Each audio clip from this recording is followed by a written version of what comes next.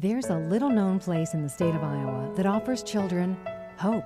Oh, man. Nice work, There was points where we had to sleep in like alleys and stuff like that with my mom when we were just like babies. The Wildwood Hills Ranch is in St. Charles, Iowa, in famous Madison County. And they told me about Wildwood. At first I hesitated.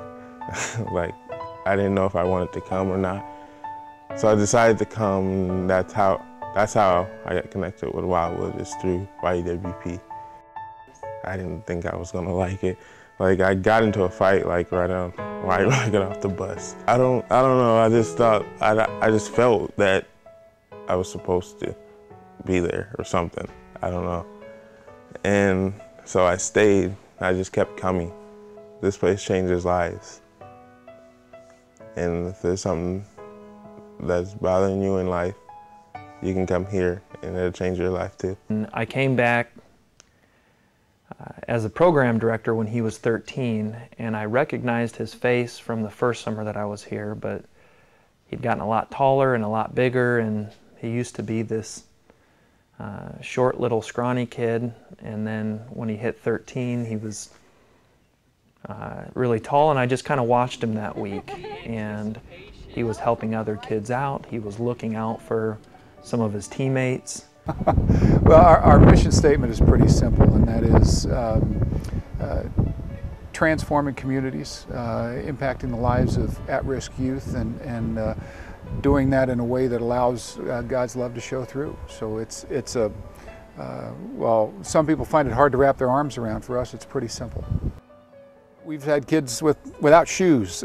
We have kids that will arrive certainly without clothes or without toiletries and those things. And that's we're blessed in that we have a generous group of supporters that donate things to us to give to the kids. And art therapy is a big part of what we do, and we engage the kids in art-related activities that allow them to express themselves in a non-confrontational way, that allow them, whether it's through drawing, whether it's through sculpting, whether it's through a different type of activity that we may do on any given week, it allows them to express their feelings in that way. And so all those things are important. And then team building. Team building for us, there's more group activities that I can count that we engage in, where kids will learn to rely on each other. They learn that they can accomplish more together than they can individually. They learn that it's okay to ask for help. Thursday nights are always a challenging night here because a lot of the kids don't want to go home on Friday. So we'll have a lot of kids try to run, we'll have a lot of kids start fights, we'll have a lot of kids just act out in general on Thursday, and somewhere in their subconscious they're saying, well, if I get in trouble here on Thursday, they're not going to send me home on Friday, so if I get in trouble I can stay here another day or two. Or the flip side of that is, if I run away, then I'm away from whatever setting I'm going to have to go back to, so who knows what's out there, but I'm willing to chance it. And that's the sad part. If you get through Thursday night and you get to Friday, obviously it's bittersweet. These kids, for a lot of them, have started to learn to trust adults for the first time. So you have that very strong bond. At the same time, it's out there for everybody that they're going back to a situation that they're probably not excited about. So Friday is absolutely bittersweet. Some of the most powerful things that our team leaders can do is just cry with the kids as they're telling their story, because there's a connection that goes on with that. And the hardest thing for me in my job is to hear about the difficult things that our kids are dealing with. After 10 years as a summer camper, Cordell will be back this summer as a paid employee. I don't know, sometimes it feels weird. Like, I was once young, running around just like them.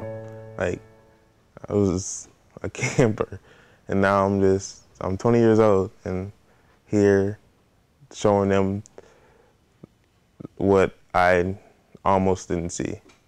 When I hang out with them, I look up to them as my family, brothers and sisters.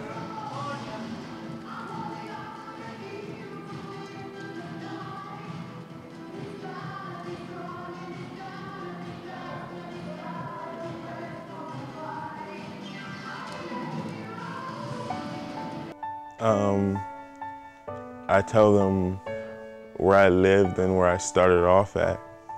Like how I started off in a bad neighborhood and living on the streets and not having a home at one point, and where I ended off at in a great place and now in a great house, and my family's doing well and living pretty good.